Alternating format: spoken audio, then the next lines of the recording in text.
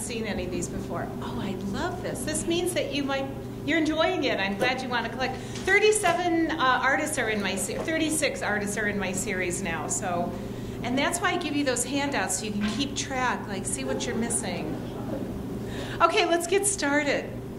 During Modigliani's very short and difficult life, the going rate for his elegant, oddly distorted paintings was less than $10. And takers were few. He couldn't even give them away. A landlord who confiscated some of his work instead of rent used the canvases to patch up old mattresses. This one, Nude Sitting on a Divan by Modigliani, sold in 2010 for $68.9 million. And in February of 2013, an anonymous bidder at Sotheby's auction house in New York City paid $42.1 million for an Ebertern portrait. This one's called Au Chapeau. One of the many ironies of Modigliani's career is that such a tortured life could produce such a serene body of work. His art managed to bridge the stylistic gap between classical Italian painting and avant-garde modernism.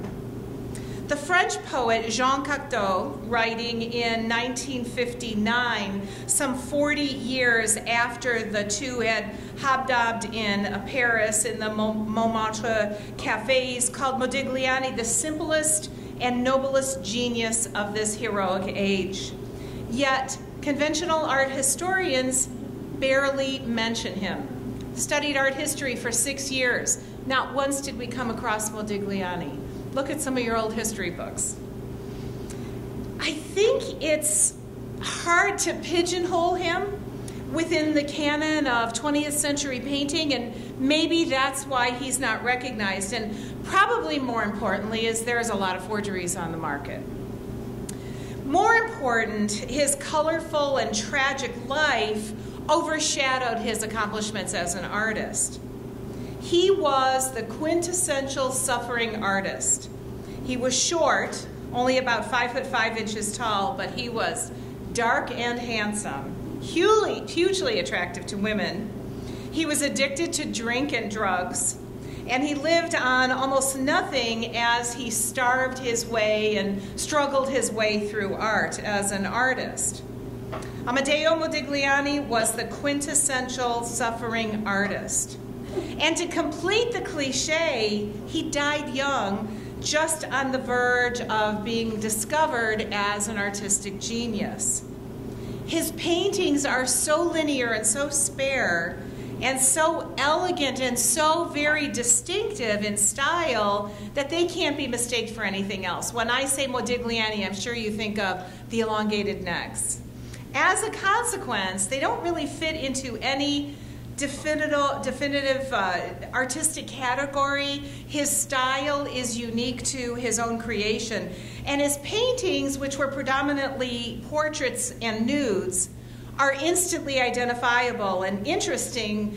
Some of his contemporaries are not. Many people mistake Monets for Renoirs, Degas for Cassatt's. Modigliani, you know a Modigliani when you see it. He disliked painting outdoors. He preferred to work inside within the confines of his studio, at a bar, or at a cafe. In fact, he's known to only have painted 3 landscapes in his life.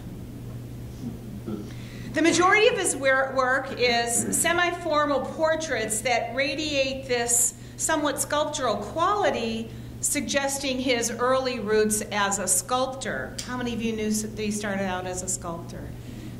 I want to teach you 5 new things today, so keep track.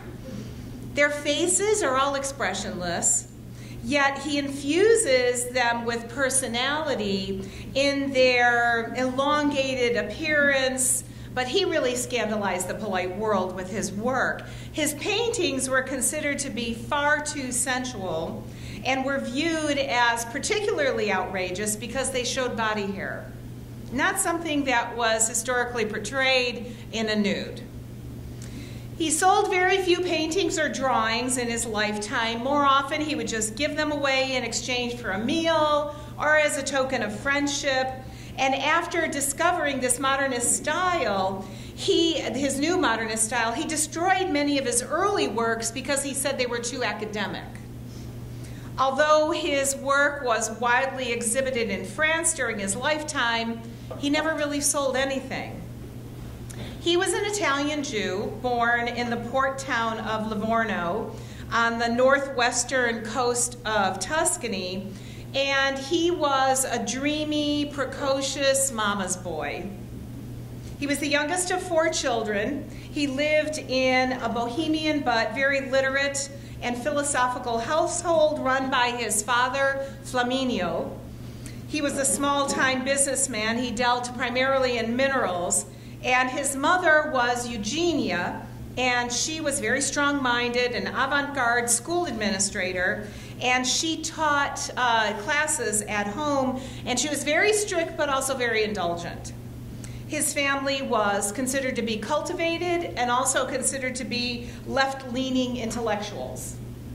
His father, unfortunately, was a failure in business and was absent for most of Modigliani's childhood. And to make ends meet, his mother, Eugenia, opened a school in the family home, and she taught French and English, among other subjects. So he was a sickly child, and they called him Dido. He had several bouts with pleurisy at the age of 14, and he almost died of typhoid fever. 2 years later, after this incident with the pleurisy and typhoid fever, he was diagnosed with tuberculosis, which would slowly kill him over the next 20 years. He rarely spoke about this condition. He seemed to be aware that it was something that he didn't want people to know. It was a very infectious disease. And he would announce to friends that he would seek, above all else, a brief but very intense life. Now, the year before Amedeo was born, his father was bankrupted following a plummet in the price of metals. And as the story goes, the bailiffs were about to remove all the family assets, but there was an ancient law that stated that creditors could not seize the bed of a pregnant woman. Well, his mother was just about to deliver, so the family piled all of their valuables on top of Eugenia's bed, and she actually was in labor at the time. His mother homeschooled him until he was 10, and he was tutored in philosophy and literature by his maternal grandfather, and that led to a lifelong interest in radical thinking and idealism. The family's home was lively, very unconventional. Political views were taken very seriously. In fact, in 1898, Amedeo's eldest brother, Emmanuel, was imprisoned for 6 months after being convicted of anarchy. Now, he was never a very strong boy, Amedeo, and when he was about 11, after this attack of pleurisy, it left him very weakened and vulnerable, and that's why he wound up catching typhoid fever. And during that illness, he became delirious, and he raved about the fact that he had wanted to see all of the magnificent Renaissance paintings in Florence someday, and his worried mother said that she would take him if he would get better. And true to her word, she did eventually take him when he recovered. Now, throughout his childhood, he drew and he painted, and he showed a great deal of talent as an artist, even in his young teen years. And when he was 14, he was eager to start formal training under Guglielmo Micheli, who was the best local private teacher at the time. And between 1889 and 1900, he learned all of the basics with this kind of a heavy 19th century classical bent. He studied landscape painting, still life, portraiture, life studies, but because he had this incredible infatuation with women, he excelled at painting portraits of them. Art lessons stopped when at the age of 16 he contracted tuberculosis and was too weak to continue with his studies. So instead, in an attempt to rebuild his strength, his mother took him on a lengthy tour to Italy, including Capri, Naples, then to Rome and the Amalfi Coast. He was entranced by all of the great artists of the Italian Renaissance, and the passion that he had for this kind of classical work set him apart from some of his more militant modern peers. He wanted to break new ground, but he still wanted to have this influence of the old. At 17, he writes from Venice to a friend of his in Livorno, "Always speak out, keep forging ahead. The man who cannot find new ambitions or a new person within himself is not truly a man." Now, in May of 1902, he leaves home and he moves to Florence, where he enrolled in La Scuola Libera de Nuoto, which is a school of fine arts. He stayed there a little under a year before he moved to Venice in March, and then again he enrolled at the Arts Academy, the Accademia della Belle Arti di Venezia, a couple of different schools, never really finished the curriculum, but he was always studying. And Venice was a big turning point for Modigliani's life, but that's when he started drinking heavily. He also started smoking hashish. He devoted less and less time to his studies while he was in these classes in favor of, in his words, experiencing the less reputable aspects of Venetian life. So among his new companions were excuse me, Ardengo Scoffici and Umberto Bocconcini. And they were leaders of futurist movement, which was kind of an intellectual, artistic movement at the time, short-lived, but on the forefront of this new idea about art. And together, they debated and they caroused, and Modigliani increasingly pursued his own philosophy, which was defiance and disorder is the only way to discover true creativity. Now, after 2 years of desolate living, he announced that he was going to live in Paris, and it was still the center of the artistic world, in spite of the fact that the city was starting to lose some of its artistic preeminence. And he arrives in Paris in 1906 at the age of 21. He emerges from his second-class train compartment wearing a smartly tailored black suit and a dramatic black cape. Although he's very slight, he always looked taller than his 5'5", he did carry himself like an aristocrat. In his suitcase, he packed a well-worn edition of Dante, which he would recite from memory at high volume, day or night, especially after he had a few drinks, and a small reproduction of this painting called Two Courtesans, which is a painting by a Venetian Renaissance artist, Vittorio Carpaccio, which he would tack to the walls of his endless succession of rented rooms. He brought enough money from his mom to last him a few months if he was careful, but he was never careful. He initially rented a tiny studio in La Place Jean-Baptiste Clement, and soon he was thrown out because he couldn't pay his rent. So he moved his few possessions, some old clothes, a few books, some artist materials, and he was always seen around town with a pushcart, with everything that he owned in this pushcart. He was always accompanied by a woman. His first one was Maud Abrante. She was in Montmartre. She moved him into her apartment in this artistic commune called Le Bateau Lavoir. And he maintained the air of sophistication while he lived there, as though he was this impoverished artist, an aristocrat that had fallen on hard times.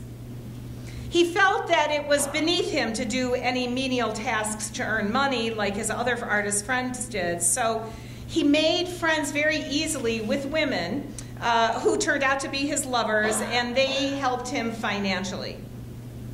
In Paris, he discovers the work of Pierre Renoir, Edgar Degas, and Paul Gauguin, among the younger artists who were up and coming, and the more radical set like Matisse and Picasso. Cézanne in particular was one of his favorite painters, and whenever Cézanne's name was mentioned, he would pull out this reproduction of The Boy in the Red Hat out of his vest, he would kiss it, and he'd go, "Ah, Cézanne." He was an obsessive draftsman, and he would pull out pencil and paper in cafes, in the streets, an exercise that he described as graphic gymnastics.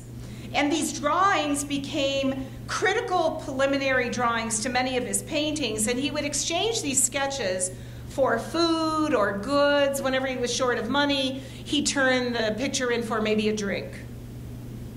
His own early work was somber. The expressionist influenced portraits are very rough, and they're applied with a choppy brush, a lot of gray-green colors, heavy outlining that was borrowed obviously from Cézanne and Toulouse-Lautrec, who left a great impression on him. So he quickly assumed this pose as the flamboyant bohemian artist, and he would hang out in Montmartre, where all the artists were, wearing a bright silk scarf knotted around his neck in place of a tie or cravat. And Maurice Utrillo, who you know is the son of the illegitimate son of Pierre Renoir and Suzanne Valadon, who later became very famous for painting scenes of Montmartre, he was Amedeo Modigliani's favorite drinking companion. Do you remember, did we do Suzanne Valadon here? So when Modi was the guy that Maurice Utrillo originally fell in love with, he mistook their friendship for something more. And Modigliani at this point didn't make things very clear to him, but made it clear later in life. So they were drinking companions. Modigliani was also friendly with Picasso, although not part of his inner circle. Now, he would write about Picasso very often in his letters, and he always called him a working man because Picasso always wore patched clothes, fisherman's sweaters, and Picasso always admired Modigliani's wardrobe more than his drawings. But he also needed canvases, so he would buy Modigliani's canvases for pennies, rinse them off, and then reuse them. Modigliani recognized the Spaniard's genius. It didn't upset him that he bought his canvases just for the paper to be painted on, but he said that's no excuse for not dressing decently of Picasso. Pablo Picasso was among the fellow artists in the community that reluctantly became friends with Modigliani, although they did fall out later because Picasso quoted Modigliani's excessive behavior. So for much of his life, he was better known as a bit of a character rather than a painter in the Montmartre community that he lived in. And he was never afraid to speak his mind. In 1918, he visited the famous Impressionist Pierre-Auguste Renoir, and Pierre Renoir, believing that Modigliani might enjoy some banter, confided to Modigliani that he didn't believe a painting of a nude was finished unless he felt the urge to slap her backside. Instead of laughing out loud, Modigliani cut off the conversation by saying, "I don't like buttocks." So that's kind of his answer is kind of an example of how Modigliani lived on his own terms. He was even ready to shut down Pierre Renoir. He didn't feel like he needed to be differential to anybody or the more established artists of the time. He was his own individual. It's kind of a sign of the respect that he had for women, however, the fact that when you look at the portraits, they seem to be painted with empathy and emotion. Some 40 years after his death, his daughter, Jeanne Modigliani, wrote, "Some people nearly swooned at his suave, cultivated manner, while others found him an unbearable buffoon, boring, drunken, wet blanket." His first patron was Paul Alexandre, who was a young surgeon, a would-be art dealer. He ran a low-budget art colony of sorts for the desperate artists of the area of Montmartre, and he had a gallery in a rundown house on the Rue de Delta.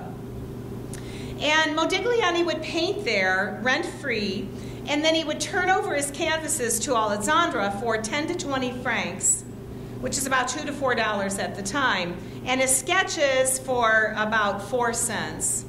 And Alexandra would tell him, if you could find someone to pay more for these canvases, you can have them back. And he was constantly trying to sell Modigliani's work. Between 1909 and 1913, he painted 3 portraits of Alexandra, and his first conventional portrait kind of looked like it was staged, with the sitter having a hand on his hip. The last one that he painted on the right was done from memory. And this is probably the beginning of his first distinctively designed Modigliani-esque. And yes, that's a word in our books. With this rapid brushstroke, elongated features, blank eyes, and that would become his trademark. Alexandra immediately recognized Modigliani's brilliance, but sadly, nobody else did. Incidentally, Alessandra's son wrote a memoir called The Unknown Modigliani, which you can still buy on Amazon now, as a matter of fact. And it's an interesting book, memoirs from his father working with Amedeo Modigliani. Now, Modigliani entered 7 watercolors and oils in the Paris Salon d'Automne exhibition, got accepted, and 5 works in the Independent Salon, where the independent artists that became known as the Impressionists displayed their work. But none of them attracted very much attention in either place. Other than Alessandra, nobody seemed really interested in his art. So he was embittered, and at that point he decides to give up painting, and he throws himself into carving stone. And he was inspired by a Romanian sculptor by the name of Constantine Brancusi, who was a friend and a neighbor. And Modigliani was convinced, he says in these words, Rodin and his followers had corrupted sculpture with an over-reliance on clay. Too much mud, he called it. He said real sculptors carved directly from stone. And so to do so, he would steal chunks of limestone to release them from these building sites. For an occasional sculpture in wood, he would swipe the oak cross ties from the new metro line being extended into Montmartre.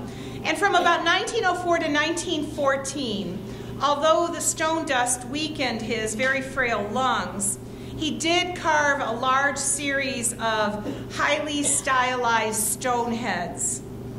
With their impossibly long noses, the tiny pursed mouths, the massive works kind of combine the serenity of the early Renaissance tomb sculptures with that kind of exotic spookiness of the Eastern Island monoliths. He also drew and painted caryatides, those load-bearing architectural figures. He did this almost obsessively. One limestone block that he had transformed into a kneeling caryatide was just too heavy for him to cart away, so he found it in a vacant lot, and it was left there until after he had passed. Friends rescued it right after his death in 1920, and it's now in the collection of the Museum of Modern Art in New York City. Unfortunately, his carvings were just too strange to attract buyers. This limestone head sold for $52.6 million at Christie's in 2014. Another piece of abandoned stone that was left in a lot. He would use these caryatides as giant candle holders, he said, in the disheveled studios where he often slept and worked, and when he would get kicked out for not paying his rent, he would leave them because they were too heavy to bring and go to the next apartment. He was impulsive, he was argumentative, he never had the inclination to change those social skills. He didn't need to because he never wanted to do commissioned portraiture, so he didn't have to be nice to anyone. In an early portrayal, for example, of a fox-hunting French baroness, he changed her scarlet riding jacket to canary yellow, a color that she detested, and he insulted her and she eventually refused to pay for the painting, so he tore it up. Many of his subjects were his friends and his acquaintances. His portraits of Jean Cocteau are this skillful blend of this soon-to-be Modigliani look, the mismatched eyes, crooked nose, elongated head, balanced on a pedestal neck, and that icy arrogance that he brings into every figure. One art historian said, you see Cocteau sitting there on his throne-like chair with one eyebrow lifted, ready to dismiss anyone's stupid remark. The painting, another art critic said, has elements of caricature, but it exudes seriousness, the seriousness of a royal portrait. Equally revealing are the depictions he has of Paul Guillaume, who was his first serious art dealer. In a 1915 portrait, he looks very sleek and confident, has that fussy little mustache, one gloved hand holding a cigarette.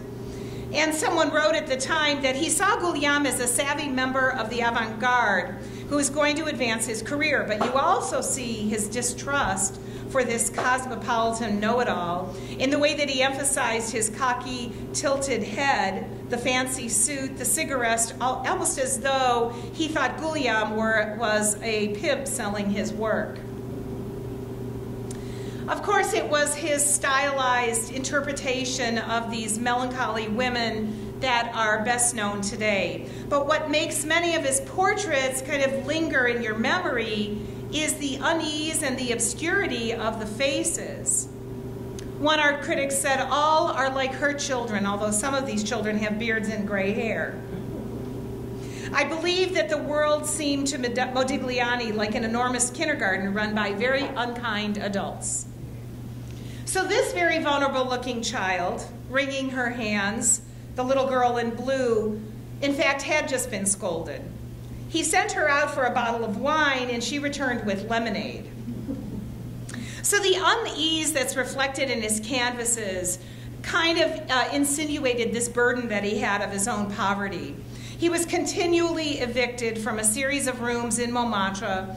He slept in 1 franc per night hotels, train stations, waiting rooms, and very often old abandoned buildings. He managed, however, to maintain his elegance wherever his finances were concerned, and he would attract a number of lovers as a result, although his relationships tended to be very stormy and brief. Unlike his artist friends, he continued to refuse work, and his efforts to sell any of his work often ended badly.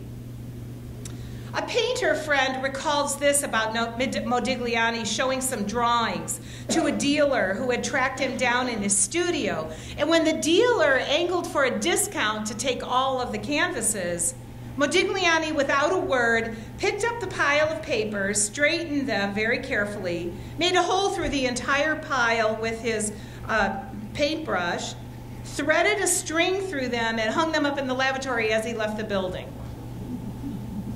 Aside from the small sum of money that his mother occasionally mailed from Livorno, he survived only on quick sketches of people in cafes that he traded for coins or meals or drink or the generosity of the women that he dated. Another friend remembered Modigliani's casual dignity as he worked at the Café de la Rotonde. He said, with the gesture of a millionaire, he would hold out a sheet of paper on which he sometimes went so far as to sign his name, like he might have been handing out a banknote in payment to someone who had just bought him a glass of whiskey, as if to thank him with this valuable sketch. Around Paris, he became known as a character, a notable character at that. An often remarked upon outfit that he wore was this stylish chocolate brown corduroy suit that he wore over a white unbuttoned shirt with a red bandana around his neck, and he would top it off with a large, floppy brimmed black hat. Picasso once wrote this in a letter: there's only one man in Paris who knows how to dress, and that's Modigliani. He wrote home regularly to his mother.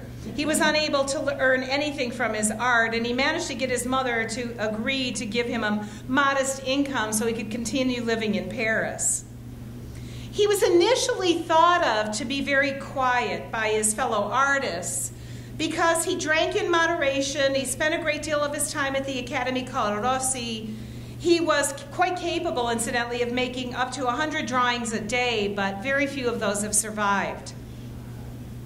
In 1906, this once revolutionary impressionist painter was finally accepted by the art establishment, like some of the other artists were, the avant-garde artists, and many of the collectors were looking for a little different inspiration, and that's why they were attracted to the work of Amedeo Modigliani. However, at this point, when they were starting to recognize his style and the quality of his work, he was drinking heavily, using absinthe, smoking large amounts of hashish. His once tidy, classically outfitted studio was a disaster, always a mess, someone wrote. Worse yet, he said he took to destroying his earlier academic paintings, explaining that they were childish baubles done with a dirty bourgeois hand. Around this time, he was introduced to anti-Semitism, and consequently, he gravitated towards the Parisian Jewish community for fellowship and support.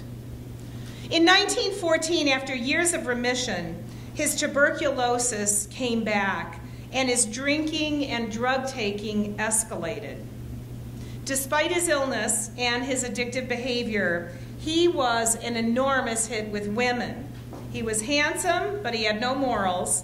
He conducted numerous affairs, often simultaneously.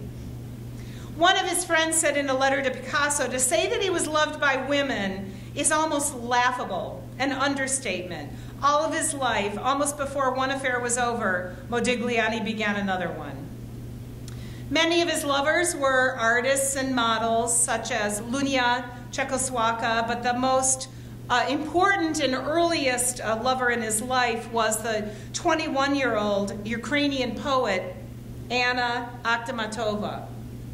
They both had a studio in the same building, and they met when Anna was on her honeymoon. They conducted a year-long affair before she eventually returned back to her husband. He made 20 paintings of her. His reputation for drinking and drug excess earned him the name Modi, which was not just a shortening of his name, but also a pun on the French word maudit, meaning the cursed one.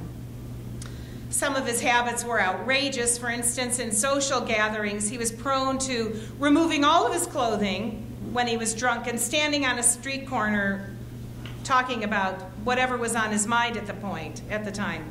How much of his behavior was genuine and how much of it was an act was written about very often in the letters of these artists. Many observers thought that it was just an act. Picasso was never impressed. He was famously quoted saying, "It's odd, but you never see Modigliani drunk anywhere but at the corner of the Boulevard Montmartre." The most plausible explanation of his behavior lies with his tuberculosis. At that time, the disease was highly infectious and a highly infectious killer, spread by coughing or sneezing, and greatly feared. If people had known he had this infection, they would have shunned him. And he was a very highly sociable man, so that would have been unbearable. And you could tell from the letters he wrote at the point that drunkenness and his behavior kept people at a distance. So his flamboyant use of drink and drugs explains away his weight loss, his erratic behavior, and his generally weakened demeanor. His excesses, unfortunately, became too much for his physique, and in 1909, he returned home back to his parents in Livorno to recuperate and recover. This was the last time he went to his old home. Soon he was to return to Paris, he said, like a moth to flame. When World War I exploded and the Parisian building boom also supplied him with plentiful amounts of stone, and that had come to a halt because things were changing in Paris at the time of World War I, he wasn't able to sculpt any longer. So it was difficult for him to find suitable stone. It became difficult for him to work, and the stone carving was now a little too demanding on his fragile health. He tried to join the army at this point, but he was refused because of health grounds. So instead of giving up, he returned to portraiture. That earned him a little bit of notice before he went on his wild binge. His models were all friends and acquaintances and people that he saw on and around town, Paris. He continued to sell his drawings at the bars and the cafes in order to get food. In the process, he made many paintings of contemporary artists living and carousing around Paris, including such luminaries like Picasso and Diego Rivera. Around this time, he became involved with Emily Alice Haig, who wrote under the pen name Beatrice Hastings. She was an English poet and a critic, about 5 years his senior. And like Modigliani, she made a life around drink and drugs, and she left a memorable sketch of their first encounter. She said, "He's a complex character, a swine and a pearl, all at the same time. I met him in 1914 at the Creamery. I sat opposite him with hashish and brandy to share. Not all that impressed, didn't know who he was. He looked ugly, ferocious, greedy. Met him again at the Café Rotonde. He shaved, he was charming. He raised his cap, he had a pretty gesture, blushed and asked me to come and see his work, and I went."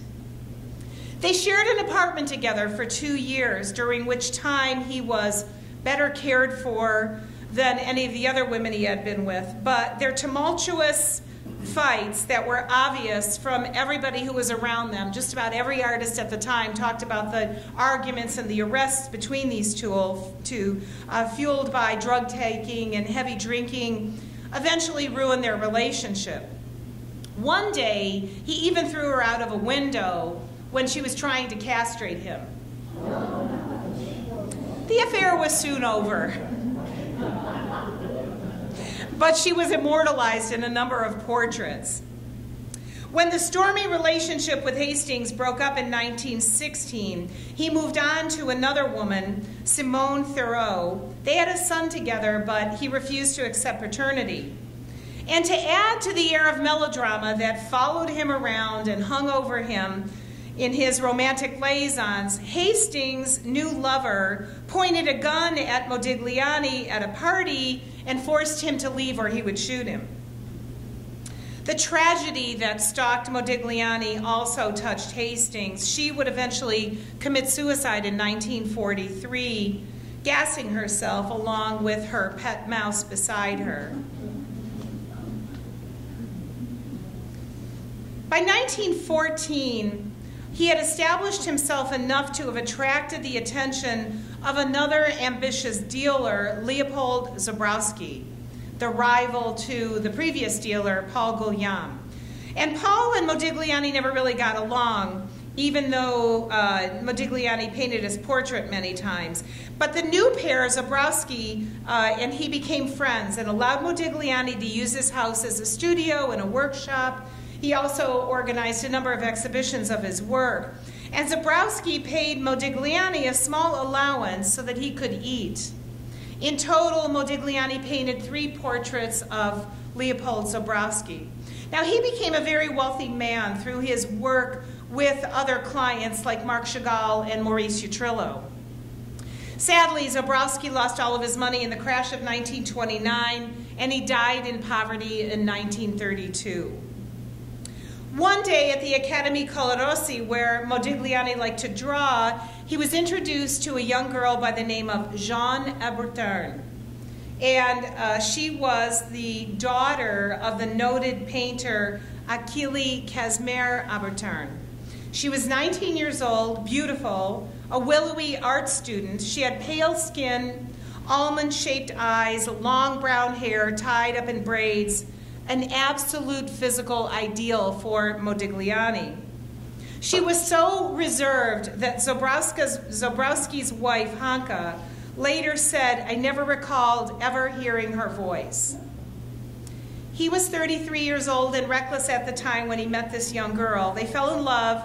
They moved in together in a shabby apartment on the Rue de la Grande Chaumière, where later somebody wrote that in the apartment that they lived in, you could see the sunlight shining through the walls. Now, her strict Roman Catholic bourgeois parents were appalled when their beautiful, talented daughter left to live in sin with this notorious artist who was a failure. They cut her off for any allowance, as much as for her immoral behavior, in addition to the fact that he was a foreigner and he was Jewish. She was noted as being very quiet and self-contained most of the time, and he always called her my best beloved, a term that he never used for anyone else, and he always promised in writing that he would marry her, although he never really got around to it. Her love for Modigliani was apparently unconditional. No matter what he did, she even condoned his bar hopping and his excessive use of drugs. They loved each other, but their relationship was turbulent, very often violent, and they were frequently quarreling in the streets of Paris. They acquired this unpopular reputation for disorderly public behavior.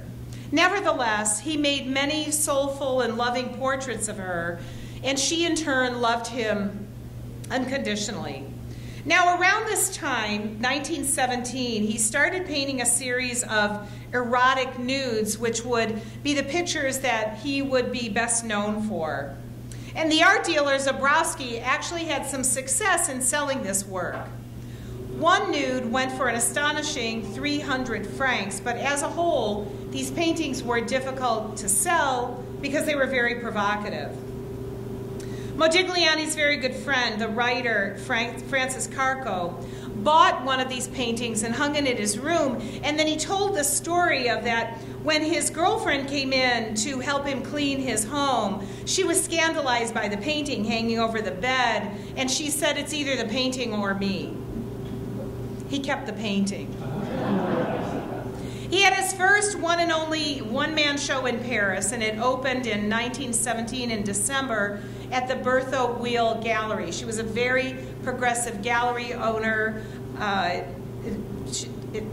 She was the Art Deco, the person who had the Art Deco artist, Tamara de Lempicka. It wasn't coming to me. She's the first one that showed the Tamara de Lempicka work, so very progressive at the time. And he had these nudes shown in the Bertha Whale Gallery in the front window, and there was a poster placed in the front to advertise this show. Well, now there was a chatting crowd that was noticed by a policeman from the station across the street. He wanted to know what was going on, and the crowd was looking at this poster. So the police chief investigated, and he was so shocked that he ordered the removal of all of the nude paintings. When Bertha Wheel demanded on what grounds he was acting, he said, "Those nudes have body hair." He couldn't even say it, Bertha Wheel said. The exhibition was shut down within an hour of the time that it had officially opened, and he only sold 2 paintings. During the ongoing war, life and living in Paris became increasingly difficult. Zabrowski decided to move his business and all of his proteges to the south of France, and his idea was that they might sell their work to the new tourist industry that was developing there. Modigliani was now failing. His health was getting worse, and he really didn't want to move to the south. And unlike many of his contemporaries, he didn't really find a lot of inspiration in the harmony of Provence.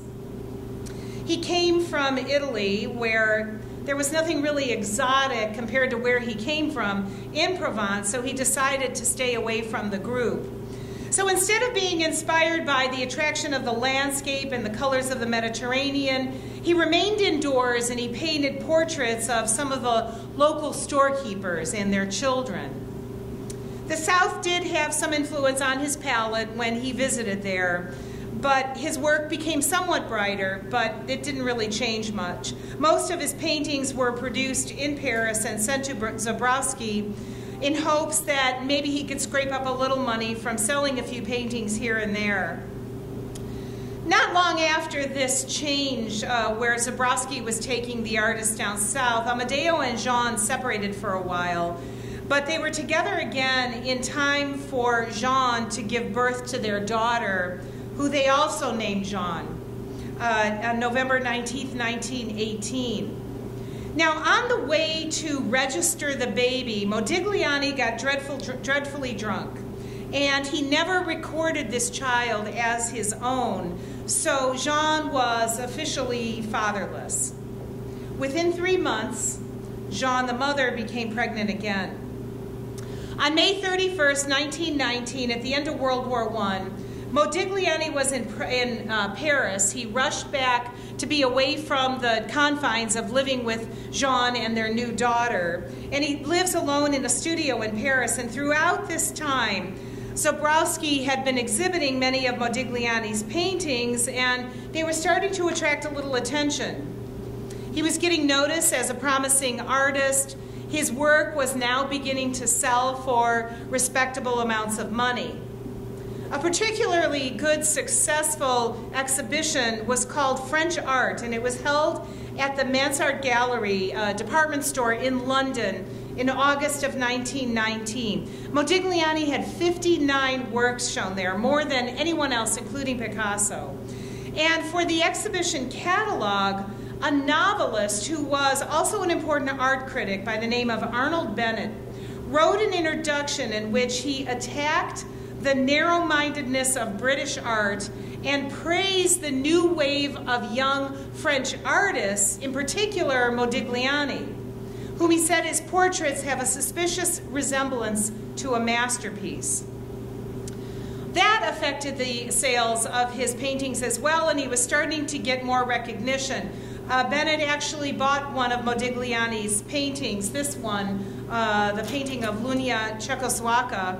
He said it has a feeling of a heroine, and that's what he felt that Modigliani was trying to convey in this paintings. And the critics were overgenerous about his paintings, but they were trying to build up a following for him. Modigliani was thrilled with the reception that he got in England, but he was too sick to journey to London to hear the praise in person.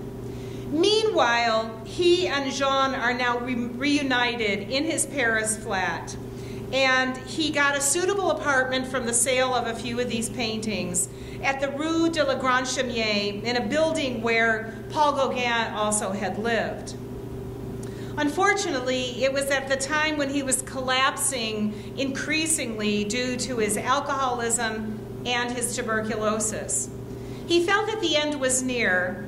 Nevertheless, he continued working and drinking until the end. 2 weeks into the new year, Modigliani, weak and emaciated, took to his bed with pain in his kidneys. And at some point, he caught pneumonia, but Jean was so drunk and addled with drink and drugs and she was about to give birth, she was almost 9 months pregnant, that she couldn't really call for help. Modigliani was overheard whispering to her on his deathbed, "Follow me, Jean, when I die, so that in paradise you will be there and I will have my favorite model. Together we will share the joys of eternal life." Now, after a couple of days, some of his worried friends came to the apartment to see him, and they were shocked at what they saw. Modigliani was clearly delirious, complaining of bad headaches. The apartment was filthy, untidy, littered with empty bottles, covered with open sardine cans, dripping rancid oil, one of his friends wrote. And the neighbor immediately sent for a doctor who, he writes, declared the cause lost, but sent the now unconscious Modigliani off to the hospital. He died there 2 years later on a freezing wet January 24th, 1920, never gaining consciousness. He was 35 years old, and he died of tubercular meningitis. News of his passing swept through the art world. Hundreds of his fellow artists, including Brancusi, even Picasso, who he had been estranged at this point, attended his funeral, and he was buried at the Père Lachaise cemetery in Montmartre. His tombstone says this: "Struck down by death at the moment of glory." His paintings were suddenly in high demand. Art dealers actually mingled with the mourners, offering to buy any of his work that they might be willing to sell. And one of his friends cast a death mask, which is a mask of his face from his coffin, made 12 copies and sold them to the crowds. At the galleries, the people who were holding his work at the time of his death raised their asking prices, some of them as much as tenfold, and the inevitable forgeries appeared as other lesser talents tried to cash in on Modigliani's sudden success, and now forgeries were flooding the market. We know now that about 30% of the artwork that's in museums that we thought were original Modigliani's are fakes. Unfortunately, his family in Livorno had very few originals, if any, so they never really benefited from his newfound triumph. After the funeral, his 9-month pregnant Jeanne was taken to her parents' house, but 2 days later, she threw herself out of a 5th floor window, committing suicide and killing her unborn baby. She was only 22 years old at the time. Their 14-month-old daughter, Jeanne, received all of the proceeds of the paintings, a collection that was initiated by Modigliani's fellow artists. She was adopted by Modigliani's sister and lived with her in Florence until her death in 1984. Eventually, Jeanne's family allowed her body to be disinterred and reburied with Modigliani. The young Jeanne Ebertern, who is this woman's mother, was a talented and promising young artist on her own had she not been overshadowed by Modigliani. Many art historians believe that she probably would have been more praised and appreciated today for her own work had she not been the lover of Modigliani. An author who deals a lot in Modigliani said this about him in 1929. The life of Modigliani, the wandering artist, so often resembles a legend. It's difficult to determine fact from fiction. His modern women are seen by many as a symbol of sexuality and defiance, and their unapologetic stares and poses all convey this woman in control of their bodies, in control of their livelihoods. The models, incidentally, earned relatively good money for being a model to Modigliani, which is a real statement. He actually paid his models more than he paid himself. What's interesting now is how much his paintings go for. Nu Couché was bought by a Chinese billionaire for $170.4 million in 2015. A 1917 painting by Modigliani called Reclining Nude sold for $157 million at an auction in Manhattan. Cultural historians say that Modigliani had never been the darling of the modernist movement, and many art historians looked him over. They considered his work to be not that important. However, the public always loved him. The paintings had elegance and refinement, and besides, people just love a good story. And this is the one we have at the Cleveland Museum and one in Oberlin. And that's the story of Modigliani. I hope you learned something.